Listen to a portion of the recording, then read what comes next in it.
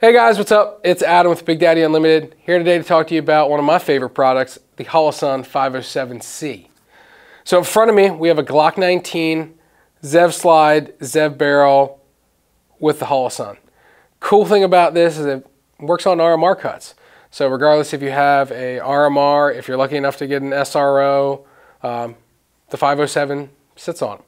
You know, there's nothing crazy you need to do. There's no special milling or MOS plate that you got to get. If you already have a Trijicon, the Holosun will work. Super ruggedized, made out of aluminum. The overall footprint is not that much taller than an RMR.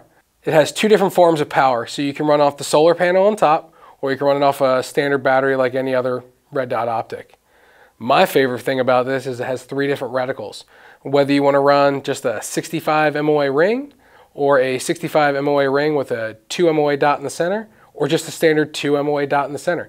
You have the ability to switch between those three different reticles. I generally prefer the 65 ring with the 2 MOA dot in the center. Reason why is for fast upfront shooting, I can just put it inside the ring, pull the trigger, and it's good to go. If I need a very refined aiming point, I can then transition my eyes from the ring to the dot and then make really accurate, precise shots there.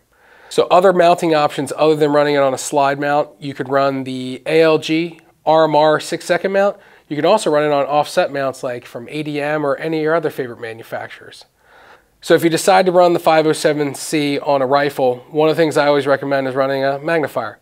Holosun's got you covered there with the HM3X. It's their 3X magnifier, QD featured mount, flip to side so you can run it off to the right of the gun, or you can run it inline, so depending on what you need it for. If you got any questions or you need anything, feel free to give us a call or shoot us an email, and check us out at Big Daddy Unlimited.